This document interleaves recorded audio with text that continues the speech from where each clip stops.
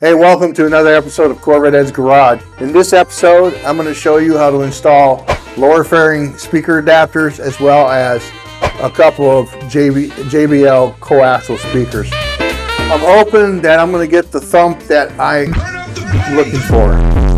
And we'll see if these speakers can compete with those expensive speaker options, Rockford Fosgates, which are around $400. Not these. Let's go!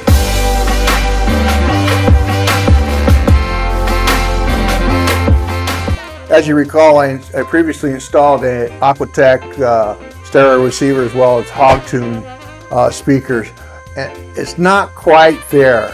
It seems like it's still missing something, and I think two other speakers added to the system is going to do the trick. So let's get to it. Now in this episode, we're going to get to installing speakers on the lower fairing. These are the speakers I'm going to be using. These are JBL GX628s. They weren't that expensive. I paid like 60 something bucks for them. They are coaxial. This is what I want. I want a little bit more bass to come out of my my stereo system. Nothing against the Hogtunes. I really like the Hogtunes that I put in here, but I'm looking for a little bit more bass. And these are the adapters that I'm going to be using to put on lower fairing door blocks. Whoop. Jonathan, just walk away. Walk away.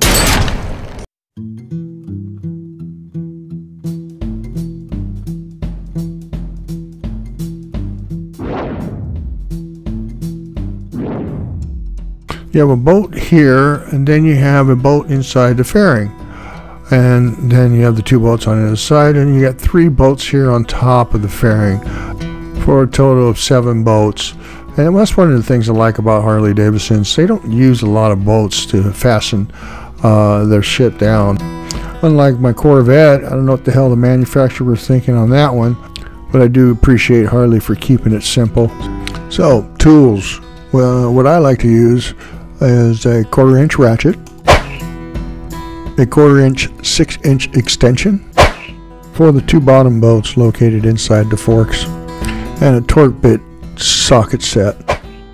Torque head bolts are used to fasten the fairing down. Those are your basic tools that you're going to need to pull the fairing off. So once we remove those 4 bolts, we'll move on to the front 3, the last 3 bolts left. Oh, now we got 3 screws here to remove. And once that's done, the fairing will come right off. But you gotta remember to make sure you unplug the headlight before you actually pull the fairing all completely off. The speakers that I bought for the lower fairings, they're 2 ohms. Most of your Harley Davidsons are going to work off a 2 ohm system versus the 4 ohm like a car. The 2 ohms, they call them loudspeaker for a reason. The 2 ohms really beef it up when it comes to loudspeakers. JBLs that I bought are actually 2.3 ohms. What you talking about, Will? Don't know why they're 2.3, but it's close enough to 2 ohms. So let's go ahead and take this off. Now these 3 bolts on top here have been replaced with Allen head type bolts, and they also are longer with the windshield tank bag, and I also have a mount for my GPS on the left hand side of the windshield. It really pushes the fairing out, so I had to get longer bolts to accommodate the thickness. That's it. Pretty much going to pull off the bra. Oh yeah. As you see, the fairing's already starting to come off. This one, huh? Now this I bought, I forget what the company's name, but it's a perfect tint. It's kind of like a gray tint. It allows me to see at night.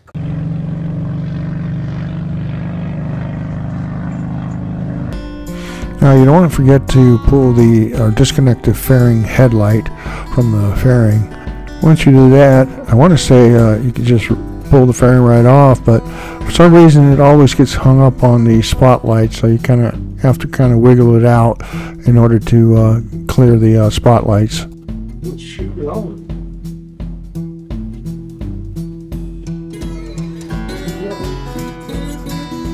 So there it is right there. You can see it's the newer stereo.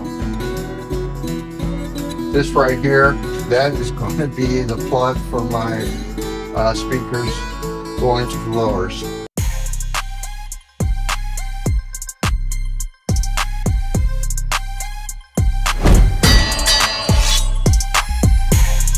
Glove box removal. This front cover needs to be taken off, and it will expose two bolts that are connected to U-clamp that are clamped on the engine guard. And these are small Torx screws. So now that we've removed the front cover, it's time to remove the two bolts on the U-clamp. These are 7/16 nuts. And here's a better picture of the two bolts that's connected to the U-clamp. And those two bolts removed is pretty much what holds that fairing in on top. There is one more bolt down below.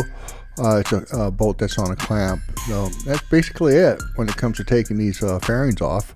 As I mentioned before, Harley doesn't use a lot of bolts to fasten something down. And you would think with the vibration that a V-twin generates, it would be the other way around.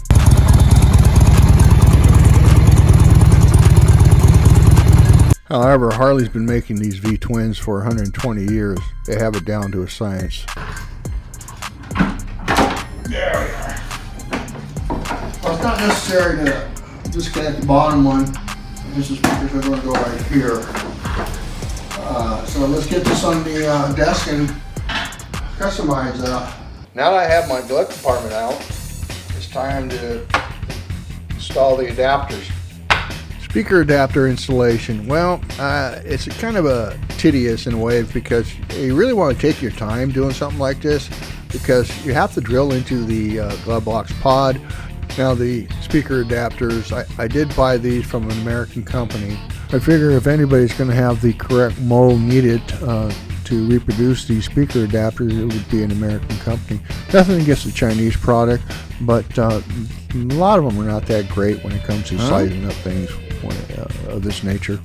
So now that I have an idea of how these adapters are going to go on, I'm prepared to drill one hole, screw it down, and then I'll follow it with drilling the other two holes to finish it up. Now we're ready to drill. Now I'm doing this by eye. I wouldn't suggest that to anybody else. I'm pretty good when it comes to sizing things. I at least use a pencil to trace it to ensure that you're lined up correctly before you drill and not have any regrets after. Yeah, I know I should be doing a pencil, but I don't know what the fuck I do with a pencil. So my holes are done.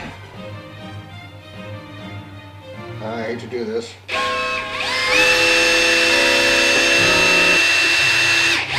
Because I'm cutting on the fabric. That's right, that's okay.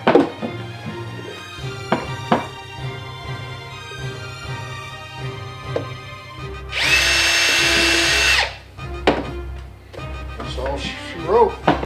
With the holes drilled, it's time to put the adapter on. Go ahead and screw it down. So that's really all it took to get that adapter on. Pretty simple. Now I'll go ahead and do the other one off camera. Now you see how the process works. Strip it. That's it, guys. It's just that simple. So I'm going to test fit the speaker, make sure it inserts into the pod with no issues, and make sure that the speaker adapter holes line up with the speaker. Hate right curves coming at me. And there it is there, guys. And that's what it's going to look like. I mean, for cheap sunglasses, they don't look too bad, to be honest.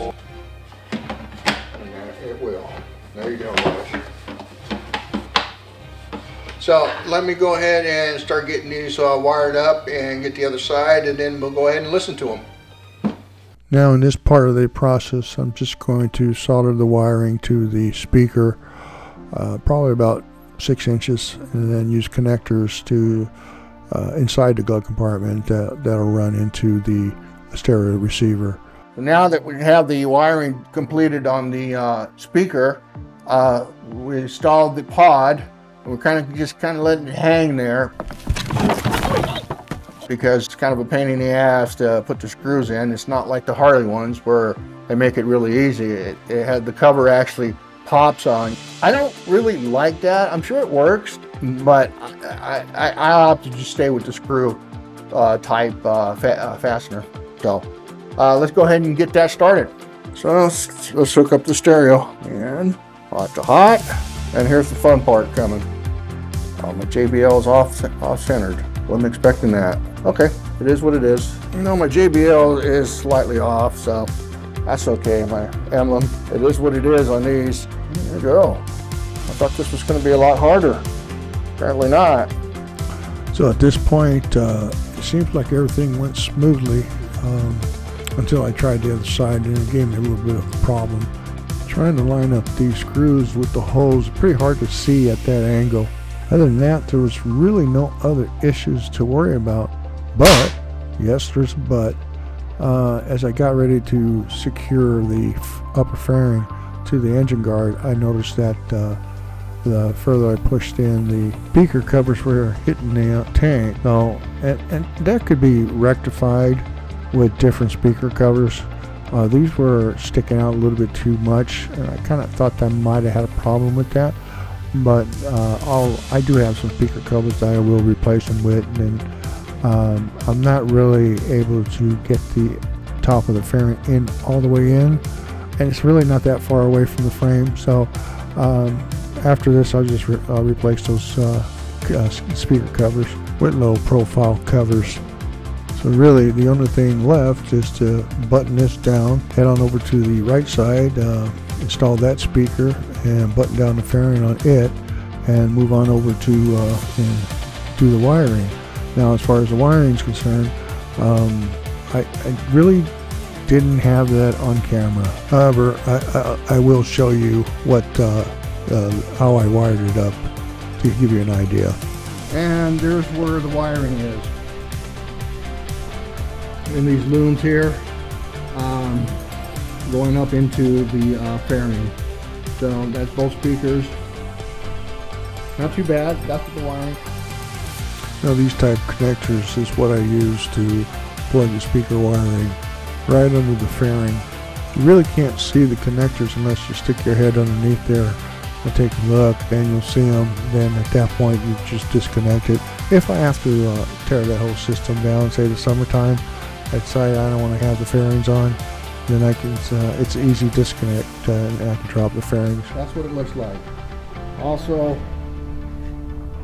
as you can see right there, and on the other side.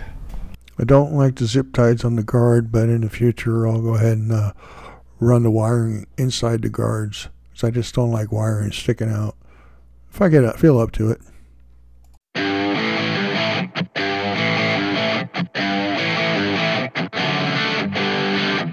Well, if you lasted this long, you're anticipating to hear what these cheap sunglasses sound like. Well, I'm in the same boat as you. I haven't even clicked it on yet. We're going to share this moment together. Now, as you can see, the installation really wasn't that hard. I mean, if I can do it, you can do it. I showed you how to do it. So it's pretty simple installation. I figured I spent about $150. That's buying the JBL speakers, buying the speaker adapters, American made, and also the speaker wiring, also American made. Anyway, now if you're not into something like this and you want a little bit more quality, well then you can go ahead and purchase the Rockford Fosgate, which is going to cost you about $400. Then you'll have Harley Davidson install the speakers. You're probably looking at about at least 2 hours worth of work there. What is it, about $100 an hour? I figure you'll probably be spending about at least $700 to have the whole system installed and out the door. $700 versus $150? I'll take the $150 any day, and I think you'll do the same. So with patience and determination, anybody can do this. Now, if you're not into the JBL, just remember one thing. You just can't go out and buy yourself a set of speakers and then drop them in the stereo. You got to remember that the Harley Davidson is a 2-ohm system. So if you do buy speakers, make sure that they're 2 ohms. It doesn't have to be JBLs. You could get yourself some Hogtune boards, 7-inch bores, but make sure that they're 2 ohms. So let's move on to hearing what these puppies sound like. Now, the music I'm going to be playing is non-copyright music. So it's really hard to find good non-copyright music. So it is what it is. Not my policy, YouTube policy. Blame them. Don't blame me. Let's hear it.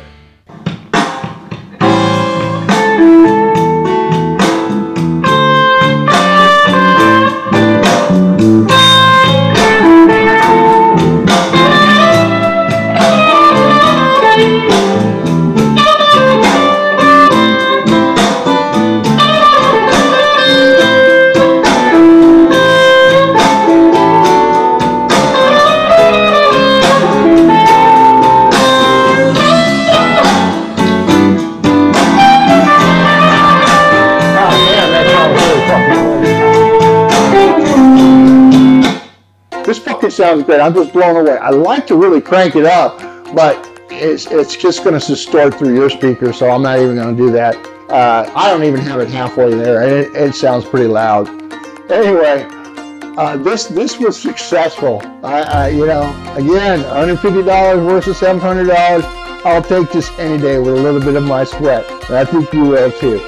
Well, guys, it's pretty much a wrap. But wait, before you go, if you want to see me take out a gremlin taunting my Corvette the last episode, to watch this film here. This is an epic kill. You're going to enjoy this.